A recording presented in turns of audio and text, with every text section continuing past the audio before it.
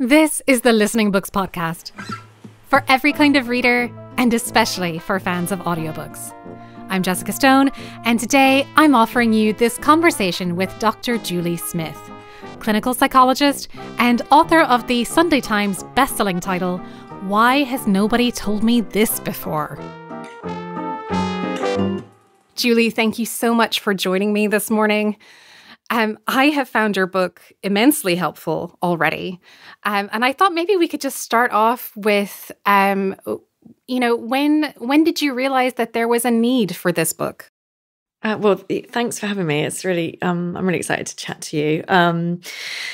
I think the need for the book happened sort of over time, really. So I had left the NHS. I worked in the NHS for about 10 years. And once I had 2 of my 3 children, I realized I couldn't do it all, not well anyway. And so I decided to run a very small private practice, just myself, so that I could sort of manage that around the family. And while I was doing that work, I realized that a lot of the people coming through to see me found the educational aspect of therapy so incredibly helpful. And and that's the title of the book is sort of honoring those people who said things like, why has nobody told me this before? How did I not learn this in school?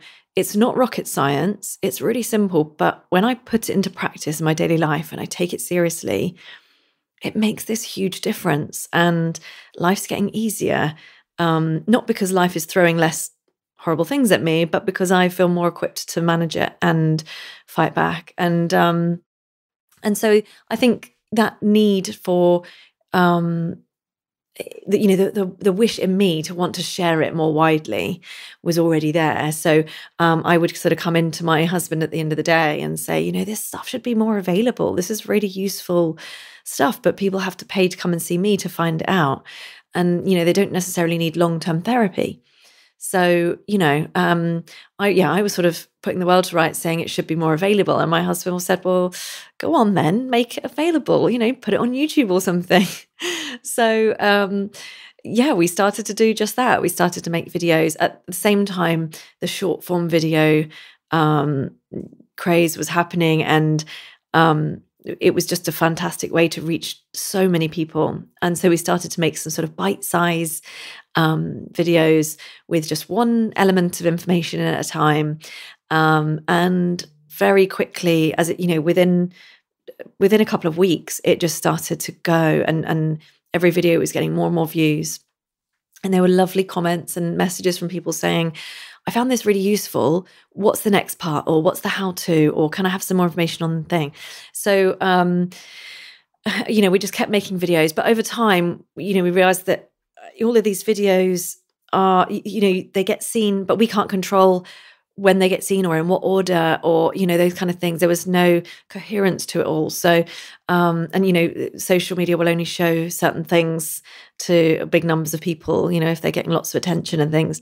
But you can have a video that's not necessarily entertaining, but is really, really useful, that it doesn't get shown. So I wanted to kind of write the book so that all those people who were showing that interest could have one place where they could go and get their questions answered. That when life throws these very human problems at us, you could have somewhere to dip in and say, what would a therapist say about this? What kind of advice might they be giving, without having to necessarily, it's not to replace therapy, because it's only the educational aspect of therapy.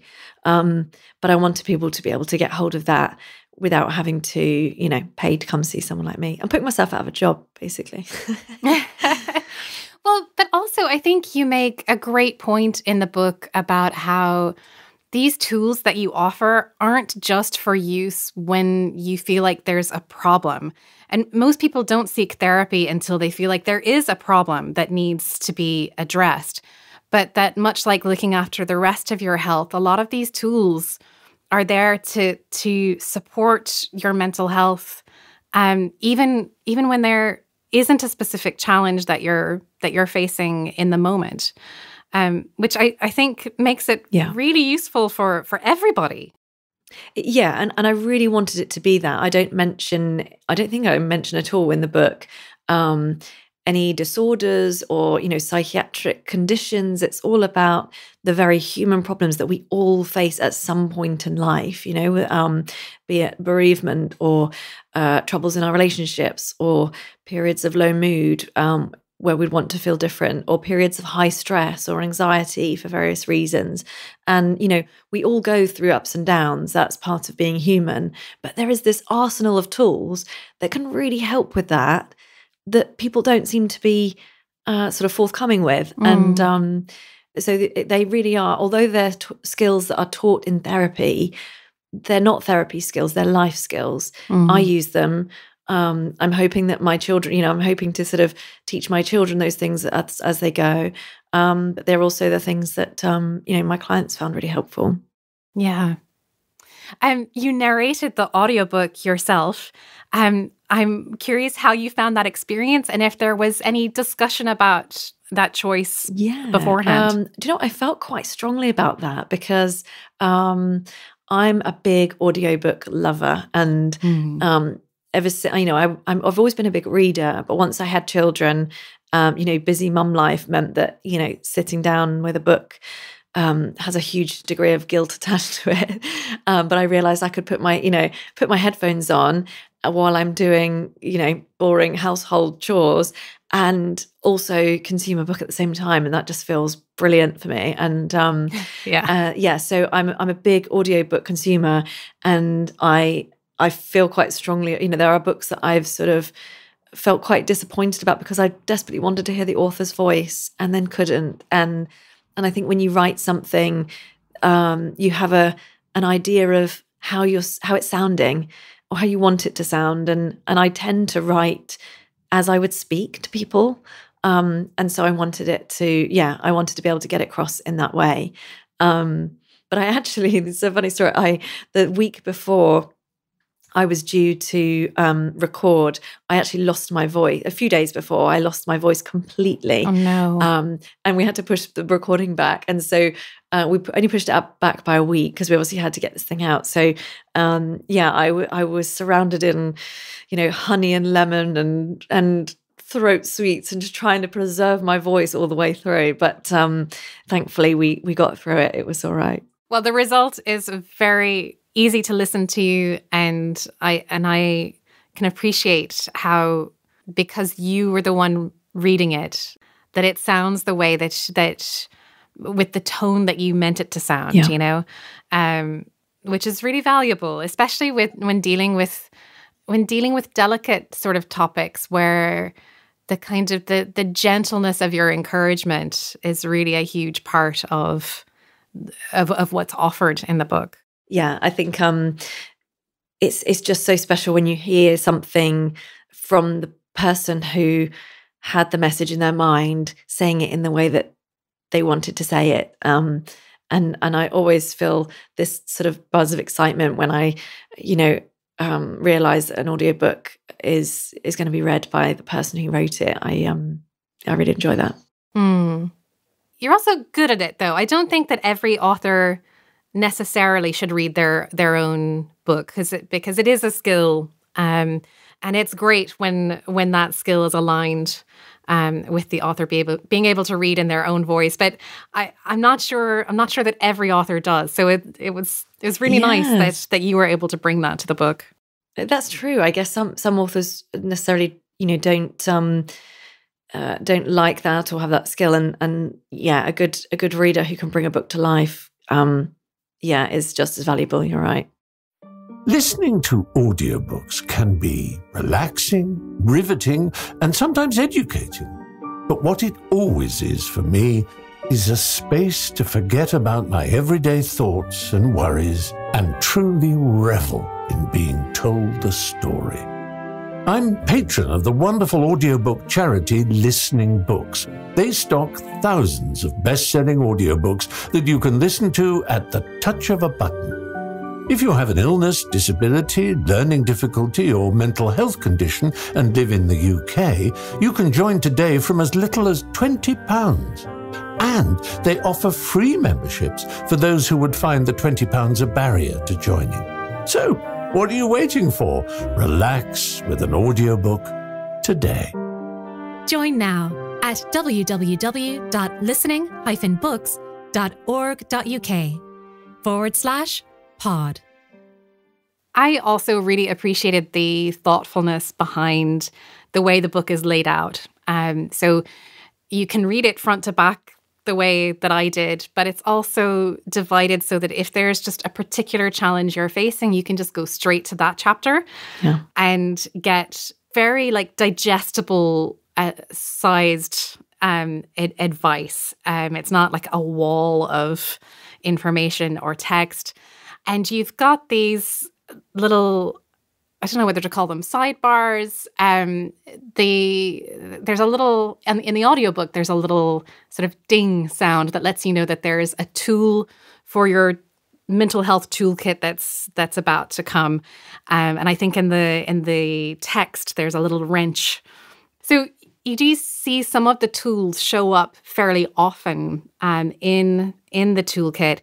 And I wondered if you might want to share one of the most versatile tools that we can use in our mental health. Sure. So the book is, I really wanted to lay out the book in a way that you could dip in and dip out, because I think sometimes you have a problem and you want to know right now what somebody would say to help. You want to have that sort of guidance in your mind about how to deal with it. So I wanted it to be laid out in that very way so that people didn't feel they have to sort of wade through pages and pages of irrelevant things to get to the stuff that they wanted. So it is split into the different problem areas, if you like, so that you can go straight to that area and just read that part. But you can also read it as it goes. And there are sort of small tools. Often I'll put things like journal prompts and questions that I might ask as a therapist. Because in answer to your sort of main question, that one of probably the most important and first tools that anybody needs is one of self-reflection that builds self-awareness. So without fully being aware of and understanding a problem, forget trying to solve it. I think it was Einstein, wasn't it, that said something like, I'm going to ruin this quote now, that if he had an hour to solve a problem, he would take 55 minutes to understand it and then 5 minutes to solve it. And it's kind of a bit like that once you understand a problem well enough and you're so acutely aware of it, it becomes much clearer and much easier to take the steps that you need to take to, break that cycle or fix the problem in some way. So self-awareness is something that is always taught in therapy, that ability to reflect on experiences, first in hindsight. So that's what you do in therapy. You go along and you talk about, the week before or, the month before, things that have been happening. And you look at those with a bit of a microscope and step back from it and kind of see in its entirety, not only the things that I did or said, but what were the cycles I was in? What are those things I'm going round and round on again and again? And so you get this kind of bird's eye view on your life. And you're doing that in hindsight. But when you do it in hindsight enough times, because it's the same old cycles that we're all going round, in the end, you start to get to the point where you notice those cycles in the moment as you're living it. And you think, oh, yeah, we've talked about this. I know what I'm doing now. And I know I now have this choice to go with the cycle that keeps me feeling stuck or to do that other thing that I know will break out. And those moments are, pivotal for change. Because if we're not self-aware, we just let those moments go, right? And we find ourselves going round and round and round in these cycles that we don't want to be stuck in, and feeling kind of helpless with it all. But as soon as you've got that awareness, sometimes you will go around those old cycles, but sometimes you won't. Sometimes you'll do something different and you'll reap the benefits of that. And then you'll start to see that as a possibility for the future as well. So, all of these changes are gradual, and it's really about the self-awareness stuff. So I would say in terms of, using tools to build your self-awareness around any problems that you face or things that you want to tackle in your life, you can do that through talking to other people. be it a therapist or a friend who is really non-judgmental and very helpful to you. But it can also be done through journaling. So if you're not a talker or you don't have someone particularly to talk to, you can write things down. And that's where the different questions in different chapters provide those sort of prompts to get you started, because there's a difference between, constructive self-reflection and rumination.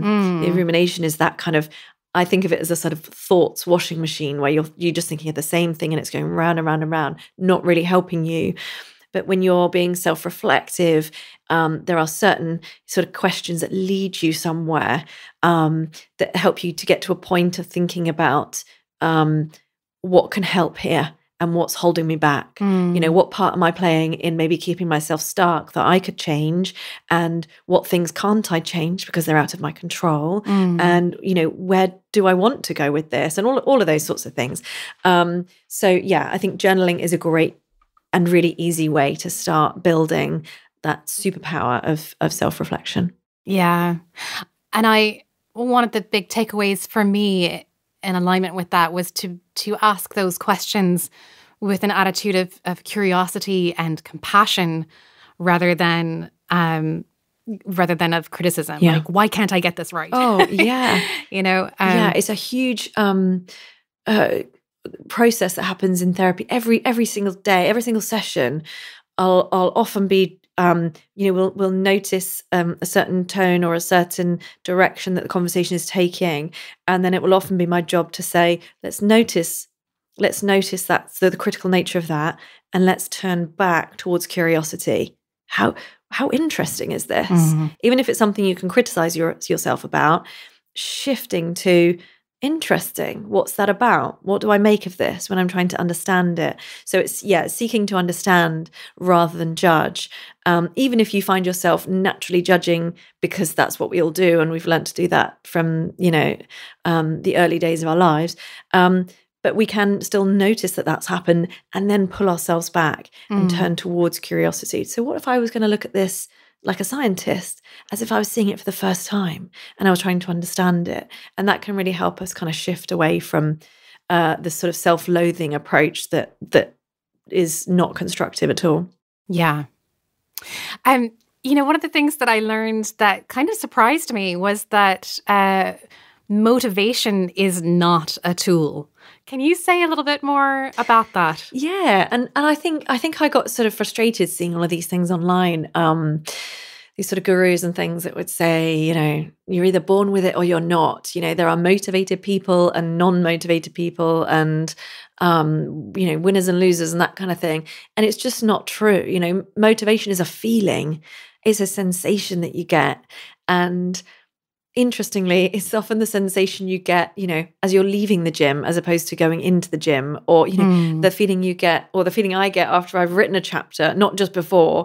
It's that buzz you get from action, and realizing that action creates that wonderful sort of fiery, excited feeling of drive and motivation, enables us to recognize that, okay, we can't wait for that feeling to arrive before we do the thing that's really important to us, because it doesn't come.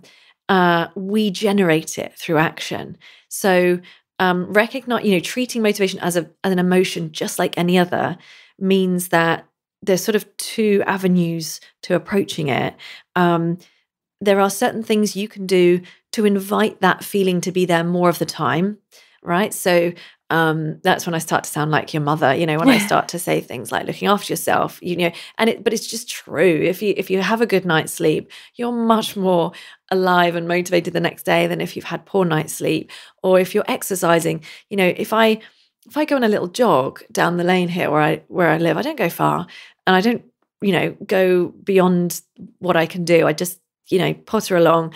But no doubt, every single time I come back in a better mood, feeling a sense of drive for the rest of my day. It just happens. And, feeling hydrated, being well fed, and good nutrition, and having contact with friends, social world is so important. All of those things help to invite that feeling to be there more of the time. There's a reason that those sorts of things are used as weapons of war against prisoners of war, because they break people. If you take them all away, we lose our drive, we lose our, sense of motivation for things that we're passionate about. So I think, having a lifestyle where those things are non-negotiable helps, but also then recognizing, okay, it is a feeling. So no matter how hard I try, it won't be there all of the time. Therefore, I can't rely on it. And when there are things that are important to me, how do I then get over that hump of not feeling like it on the days that it needs to happen? And that's when I talk to people about getting really clear on our own values and what's really important to you, and staying very close to that. I put the values check-ins in the book, which is a sort of a check-in with your life, really, to see, okay, what are the things that most matter to me right now? And am I living in line with those? And if not, what small things can I do to shift in that direction? And I think it's just so anchoring and centering when you do that. Because then if even when life is tough, you're living in line with what matters most to you. So, for example, I've got 3 small children. It's not that unusual for one to be up or two to be up in the night. And, if you get woken up at 2, 3 o'clock in the morning, every cell in your body is saying, don't move, go back to sleep. And, that's complete sort of lack of motivation. But I still get up to see my children and make sure they're okay, because it's just so clear in my mind that that's the parent I want to be. That's my set of values around parenting, is that I want to be responsive and caring and present and all of those things. So I'm able to do things that feel difficult in the moment because I'm so clear on what's important to me. And you can apply that to any other situation, sort of getting up for work or going off to the gym because you value, looking after your health or fitness or whatever that is. So really, really important that I think being clear on why you're making the goals that you're making and making sure that they are your own goals, nobody else's, and that they truly matter to you, helps you to then have something to tether yourself to when the feeling of motivation is not there. Because, the feeling of motivation can disappear just because you had a bad night's sleep or because you're particularly dehydrated when you wake up in the morning. It could be anything. And so those things then help us to get over those hump days, as people often say. I'm so glad you brought up the section on values, the values check-ins, because possibly for me, one of the most helpful sections of the book was on this idea of really exploring who you are and who you want to be, and how focusing on that and living in alignment with that is way more important than pursuing happiness. And so I wondered if, because your book has lots of wonderful prompts to explore this. I wonder, is there one that you can give to listeners, maybe for a journaling activity, something that might get them started thinking about this? Yeah, sure. So, the values exercises are really simple and easy and quite quick. Sometimes I'll sit down with pen and paper and I'll just draw out a sort of grid of squares on the paper and split it into the different areas of my life. So that might be parenting, career, lifelong learning, health, family relationships, my marriage, friendships, all these sorts of things. And so you can, split it up into different areas of your life. And then the key, I think, is to think about not just what do I want to happen to me in these areas of my life. So not what you want other people to do or how, to make you feel, but it's who do I want to be? So how do I want to show up in this area of my life? So I don't know, let's take parenting. What kind of parent do I want to be? And how do I want to show up for them? What do I want to represent to them? So it's really about, no matter what happens, in good times or bad, how am I showing up? What am I going to represent? What am I going to stand for? And what attitude do I want to bring to that situation? If I'm going to feel at my best, or if I'm going to feel proud of myself and proud of how I approached it. And from there, you don't have to write reams and reams of stuff. Often, I think just a few words will come to you. I think for me in that sort of parenting box are things like love and patience and care and presence, those kind of things. So an enthusiasm. And so sometimes I will just have those words sort of lingering in my head because I remember writing them down. And so then when I'm in a moment, and it's difficult to be one of those things, I can recall it, not all the time, right? Because we're human, but I can always bring myself back to it. And then when I come back to these exercises, I think the idea is, it's really helpful to sort of grade them. So once you've got a picture in your mind and those words of, what's really important to you, you can just simply grade it out of 10. How important is this to me in my life? And let's say it's 10 out of 10. Like, it's so important to me to be that kind of parent. And then I'm going to grade it again, also out of 10. But this time, how much do I feel I'm living in line with those values right now, like this week or this month? And so if I grade something at 10 out of 10 important to me, but when I look at how much I'm living in line with it, it's, say, a 2 out of 10, then that's an indicator for me to look at that area of my life in more detail and say, okay, what are the barriers? What's holding me back from being the person I want to be in that situation? And how can I overcome some of those?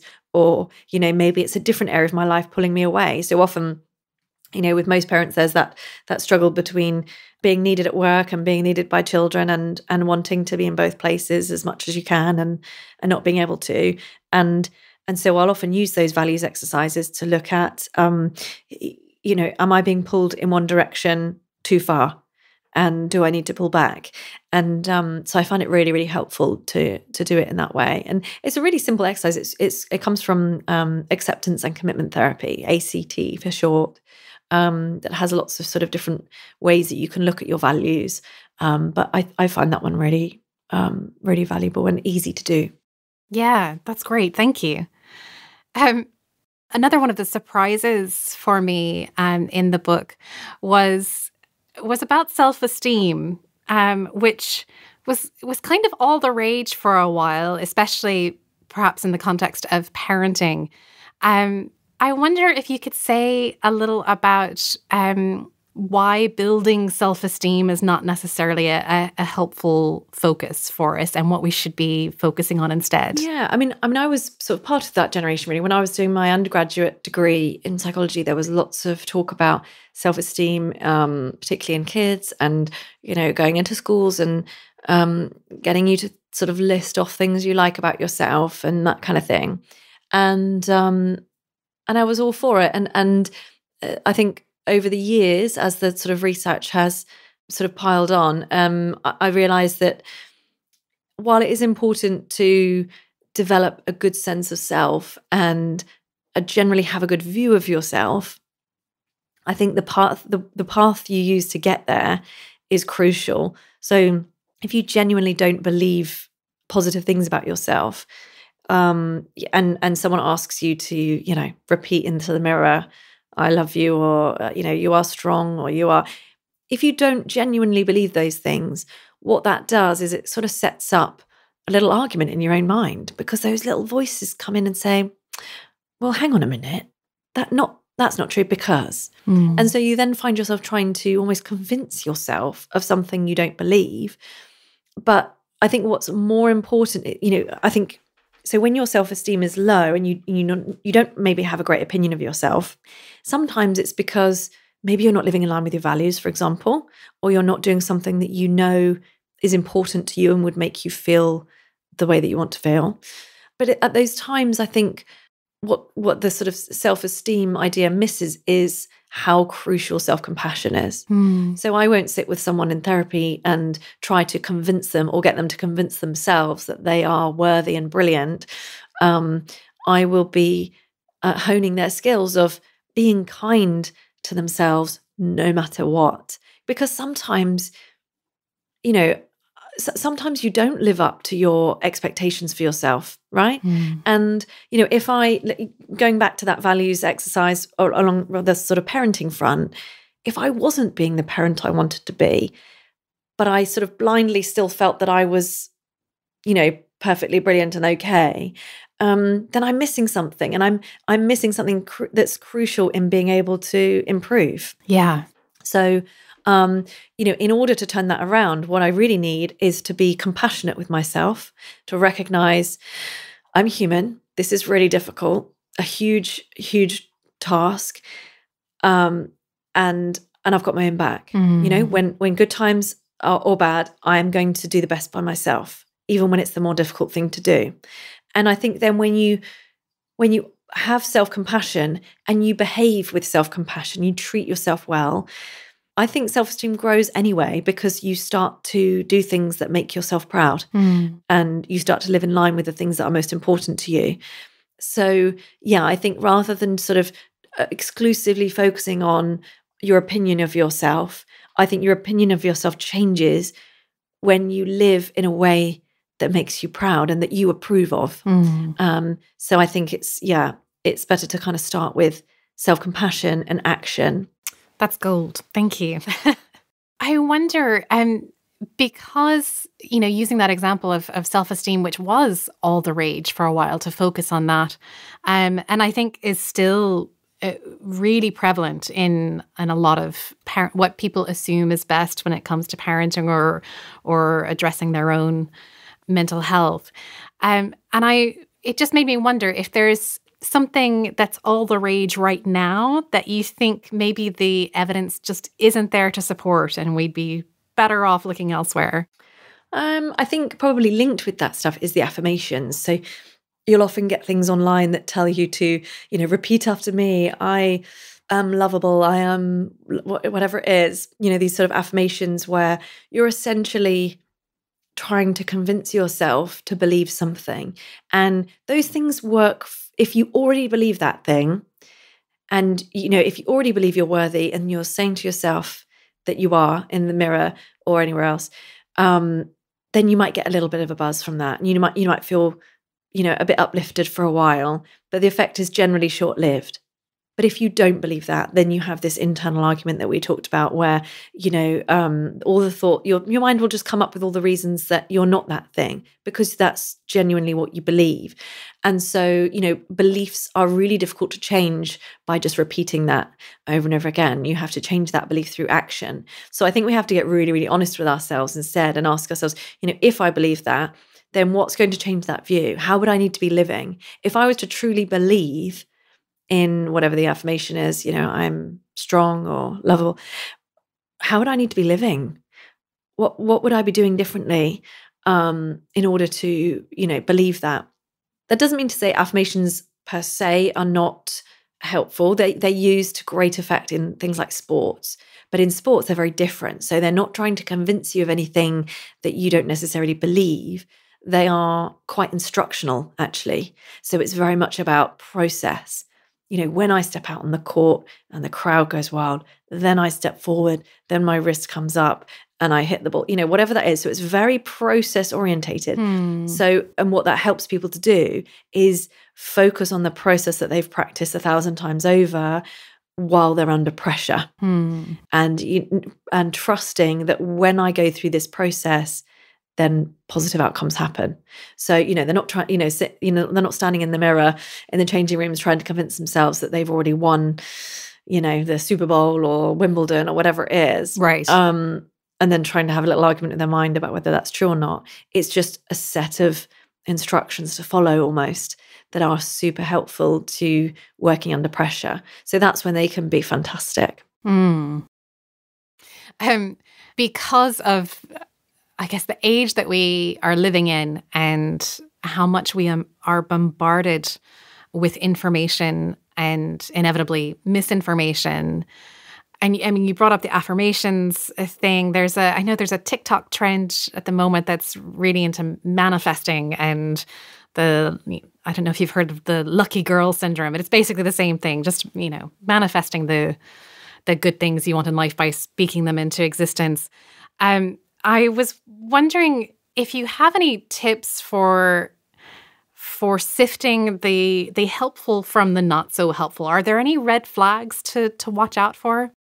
I think without having the sort of red flags to see, especially online, things can be wrapped up in ways that look very real. Question everything. Whoever's saying it, whether it's professionals or non-professionals, take it as one possible perspective. Everything.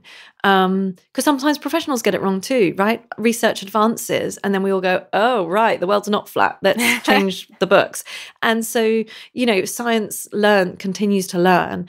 And in that sense, everything that you get from anyone, take it as one possible perspective, but question everything. And if something feels like it could be important to you in your life and you're going to take it seriously, make a point to get several different perspectives on it, so that when you are, if it's something to do with your health, for example, then it's really, really important to get different opinions and then weigh up the options and the evidence. Is there anything that you wish you could have included in the book that didn't make it in there? Oh, great question. I think in some ways it's a really difficult one to answer because I think once I start to unravel that'll be things that I want to write about in the future. Yeah. Do you know what I mean? People have said to me before, will you write another book? And I said, I don't want to write books for the sake of it. There was a real, genuine, passionate purpose behind this book. And I felt like I was holding on to this goldmine and it should be shared. And when someone asked me that, I said, if you do see another book with my name on it, it'll be because I think there's something really, really important I need to share and to shout about. I couldn't really clarify exactly what that is yet, but I think I'm at a stage now of going back to the books and researching and learning, and that's what I really love to do. And that's what I loved about the book, was being able to go back and dig into the journals and get all the research. And I'm a psychologist at heart, so I read this stuff for fun, weirdly.